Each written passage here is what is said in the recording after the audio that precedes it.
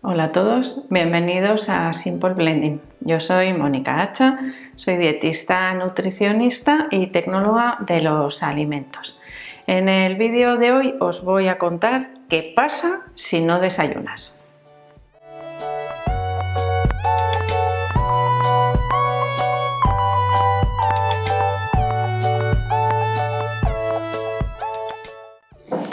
Hoy vamos a ver qué pasa si no desayunas. ¿Y por qué? Pues porque seguro que habéis oído en infinidad de ocasiones que las personas que no desayunan tienen mayor tendencia a engordar, que los niños que no desayunan tienen un bajo rendimiento académico, que patatín patatán, cuando no desayunas te pasan millones de cosas. Bueno, pues yo os voy a decir que todos desayunamos, tarde o temprano. Pero todos desayunamos en algún momento del día.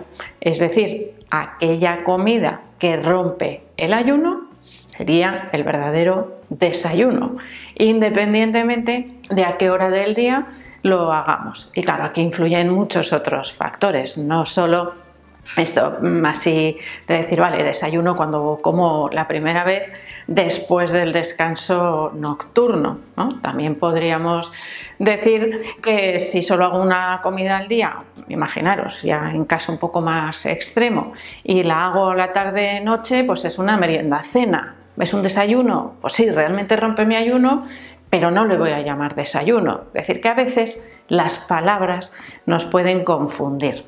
Cuando hablamos de un desayuno, de la manera más habitual o más tradicional, esa ingesta que hacemos por la mañana antes de ir a trabajar, antes de ir a la escuela o antes de salir de casa, muchas veces, deprisa y corriendo, ¿qué hacemos? Pues un cacao soluble, café con leche y azúcar, galletas, magdalenas, bollos, en el mejor de los casos una tostada con mantequilla y mermelada. Que ya sé que sois muchos los que me seguís y habéis ido cambiando vuestros desayunos. Avena, porridge, overnight oats, tostadas con huevos revueltos, es decir, vamos mejorando un poco la calidad de los desayunos. Pero ¿qué ocurre?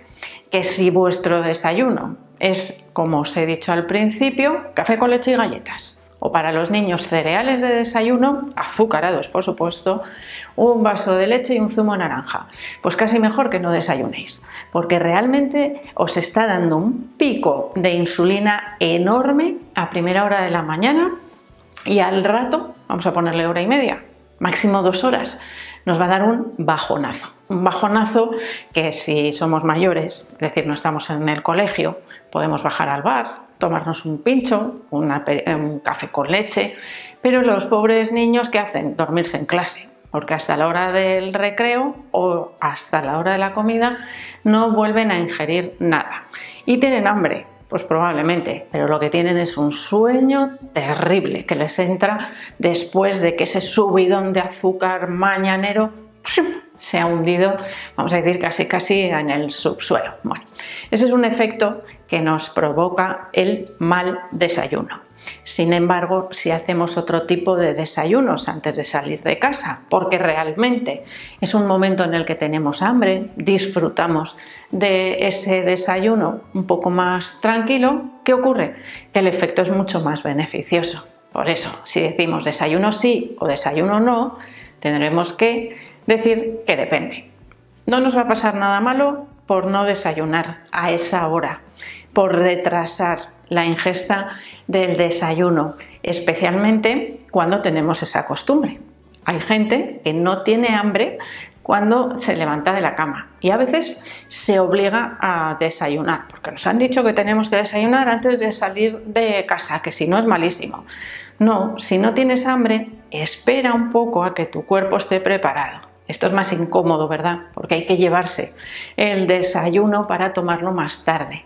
En el caso de los niños también lo podemos aplicar. Hay niños que no tienen hambre por la mañana, pero igual, dependiendo de a qué hora coman en el colegio o si vuelven a comer a casa, necesitan comer algo antes de esa ingesta principal. Vamos a decir principal por el tamaño, por el volumen, que normalmente el desayuno es más reducido que la comida del mediodía, aunque tampoco es obligatorio que sea de esa manera. Es decir, cada uno de nosotros deberá ir adaptando las diferentes ingestas a sus requerimientos para que estén cubiertos. Energía, vitaminas, minerales y los principales macronutrientes, y por supuesto que sea algo que nos hace sentirnos bien y mantenernos saludables.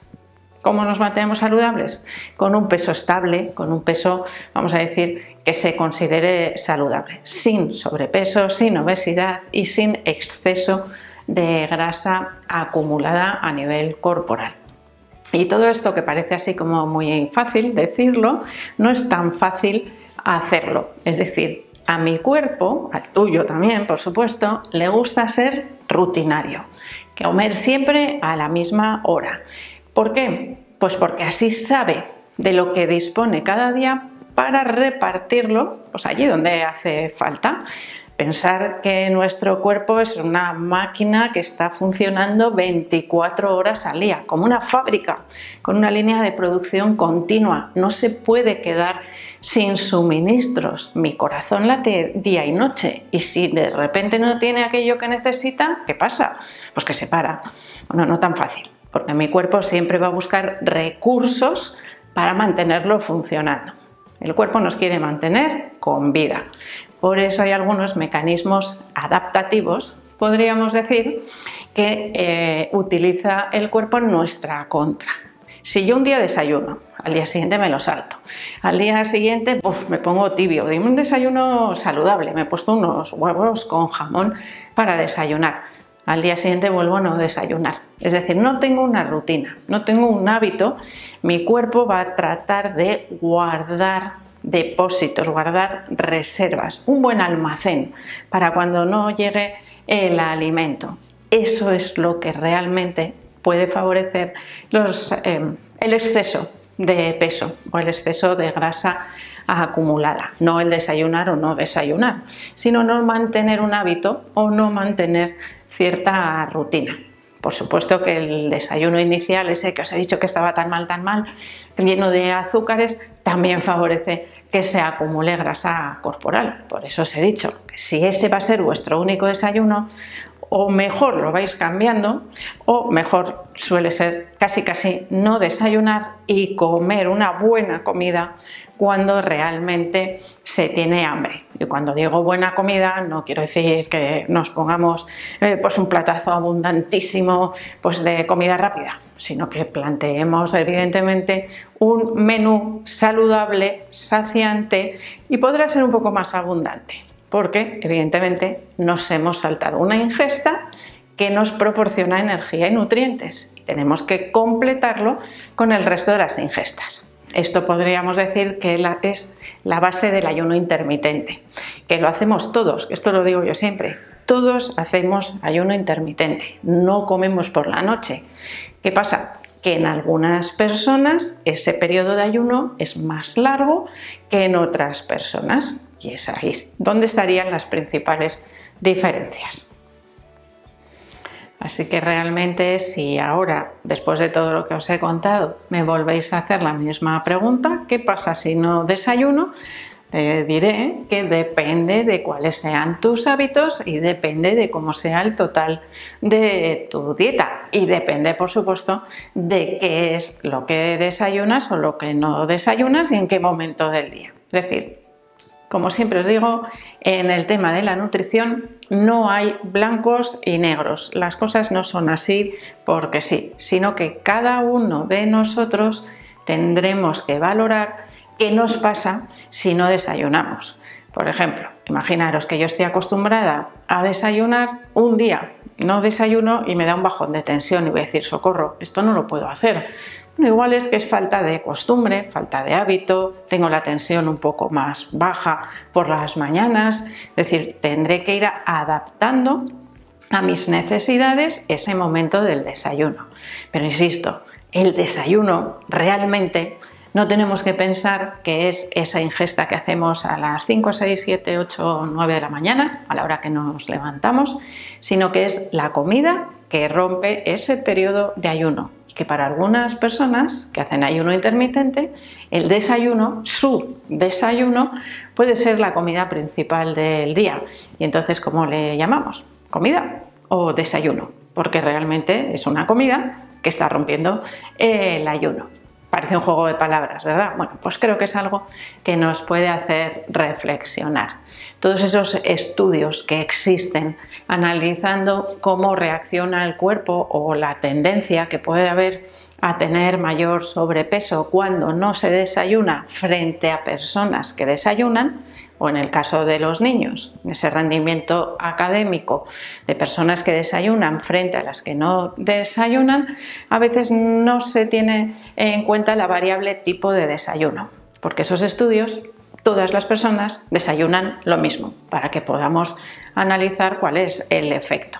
Por lo tanto, ahí todavía nos quedarían algunas dudas en saber qué tipo de desayuno es el que realmente nos protege de esa obesidad o de esa tendencia a que nos falle el rendimiento académico.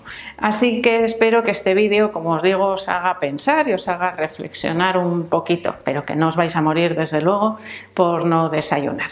Y por supuesto que espero que le deis al like del vídeo, no dejéis de suscribiros al canal, sabéis que podéis seguirme también en Facebook, en Pinterest, en Instagram o en Twitter. Y espero seguir viéndoos a todos en los próximos vídeos.